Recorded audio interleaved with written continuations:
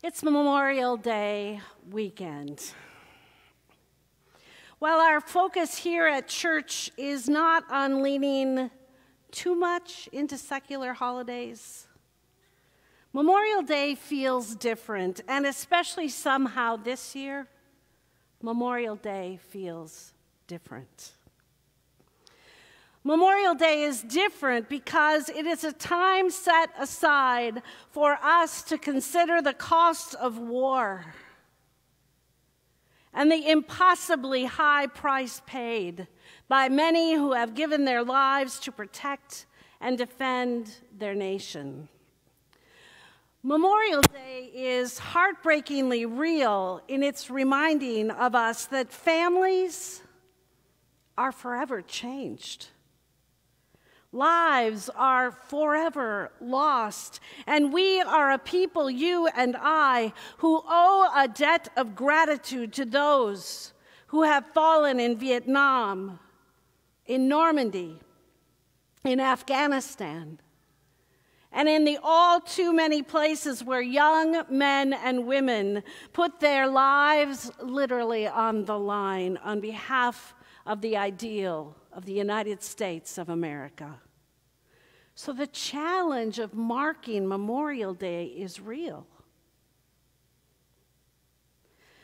George Tiger is a chaplain in the United States Army, and he puts the longing for peace and the debt of gratitude we have to pay in this way. He says this: I serve in the United States Army. I support the readiness of those who have and will fight and win the wars that our civilian leaders call us to fight. I love the people I am called to serve, knowing full well the dreadful reality that we will one day face again. He goes on to say, Memorial Day is not to be celebrated.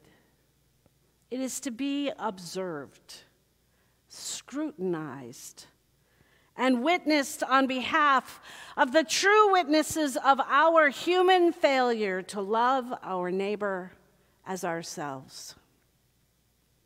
He goes on to say, they are ghosts now, haunting lives with the gift of remembrance, so that we will not forget their living, but even more, that the grief of remembering will create in us who remain a yearning for peace that will stir us to action. On Memorial Day, we pause to remember and allow ourselves to feel the grief over the ongoing ways that war continues to consume so many futures. And on this particular Memorial Day, it feels doubly poignant because on this particular Memorial Day, we are asked to consider where we were a year ago on Memorial Day. We were in relative lockdown, you might remember. We were separated from each other out of a deep concern for each other and for those who worked so hard to bring us through the challenges of the pandemic. We were separated from each other, and through the pandemic, we have come to understand, please God, in extremely urgent ways, that we are never separated from each other, ever. We breathe the same air. We learned that well. We drink from the same wells. We depend on the wisdom and the abundance of our shared earth. We weep over our dead and over the broken places in our lives, and we celebrate new life and new possibilities. And all of our lives are lived so powerfully in connection with all that has been, all that is, and all that will be. We live connection. It is the very beat of our hearts, attuned to the rhythms of creation.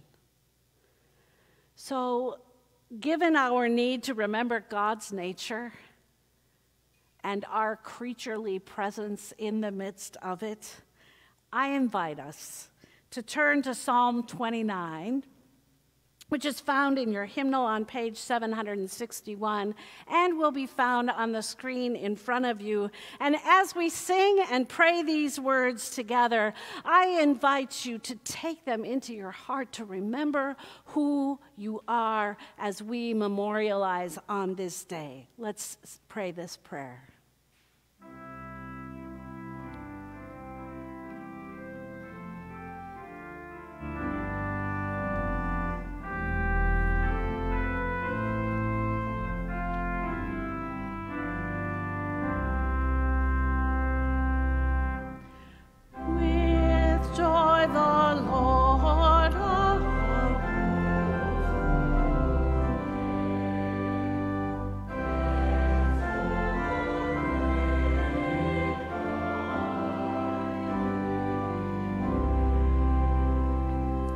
Ascribe to the Lord, O heavenly beings. Ascribe to the Lord glory and strength. Ascribe to the Lord the glory of his name. Worship the Lord in holy splendor. The voice of the Lord is upon the waters. The glory of God thunders the Lord upon many waters. The voice of the Lord is powerful. The voice of the Lord is full of majesty. With joy the Lord proclaim.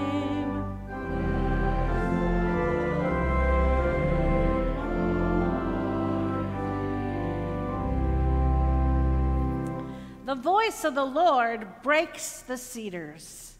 The Lord breaks the cedars of Lebanon. The Lord makes Lebanon to skip like a calf, and Syrian like a young wild ox. The voice of the Lord flashes forth flames of fire. The voice of the Lord shakes the wilderness. The Lord shakes the wilderness of Kadesh. The voice of the Lord makes the oaks to whirl and strips the forest bare. And in his temple all cry, glory. The Lord sits enthroned over the flood.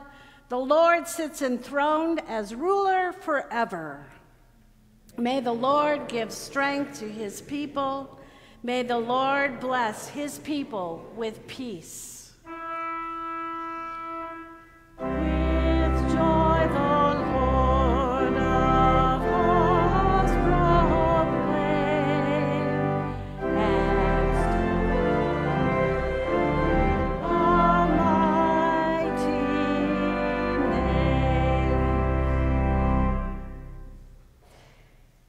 So here's what I want to say about that psalm and about the reading from Romans. These things that tell us that because we are willing to follow Jesus Christ, because we are willing to allow our hearts and imaginations to be sparked, you and we are inheritors of God's grace and God's abundance. And here is what I want to say about the terrible reality of Memorial Day.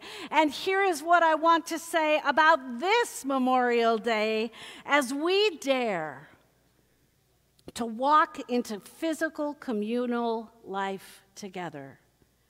Because it takes courage to re-engage, doesn't it? I want to say this about the jumble of pain and praise and promise that is life. Life is complex, isn't it?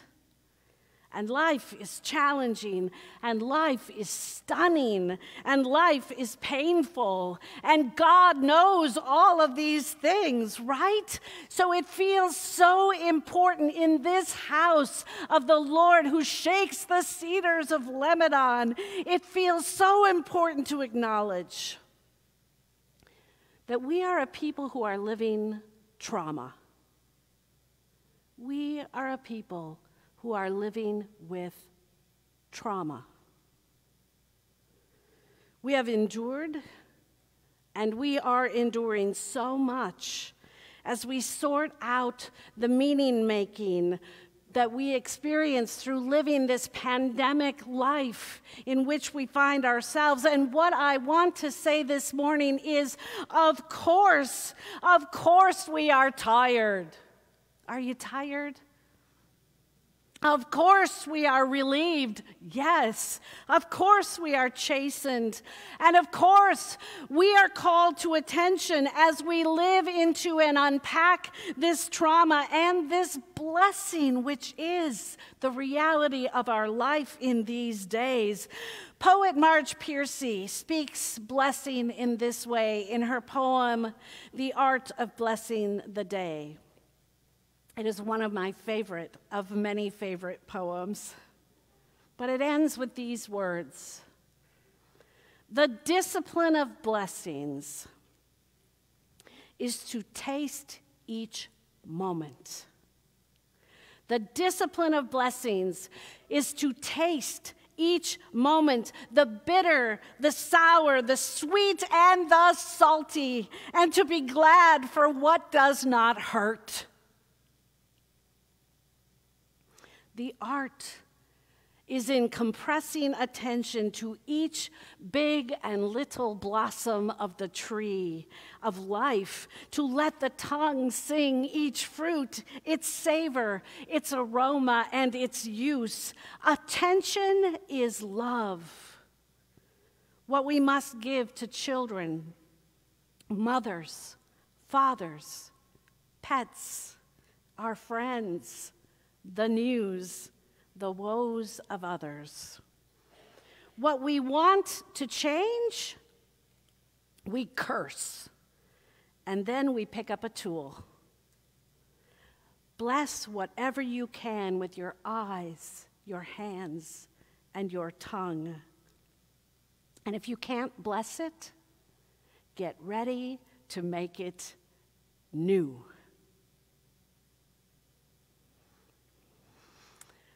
I'll share with you a story by Gabriel Daly. A blind man was begging in a city park, and someone approached him and asked him whether people were giving generously, and the blind man shook a nearly empty tin. And his visitor said to him, "Well, let me write something on your card." And the blind man agreed. Well, that evening, the visitor returned. "Well, how did things go today?" he asked the man. And the blind man showed him a tin full of money. And the blind man asked the man who had written on his card, "What on earth did you write on that card?" "Oh," said the man, "I merely wrote, 'Today is a spring day, and I am blind.'"